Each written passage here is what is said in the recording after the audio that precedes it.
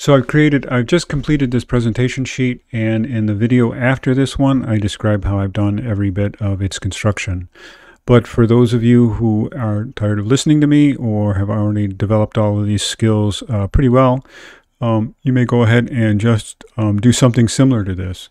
And by similar, maybe even improve on it. But I thought some key images that I'd like to see are a model view. I'm coming off on, this angle. It really kind of gives that idea of this variation in the facades.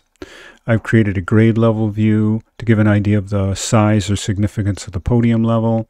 And I've gone up to level 4, I believe it is, and shot that area that could be potentially a patio up on top. And then I've included a south elevation.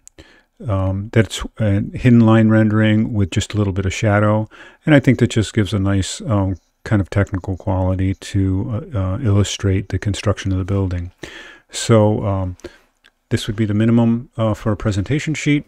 And if you're wondering about how some of this was done, then visit the next video.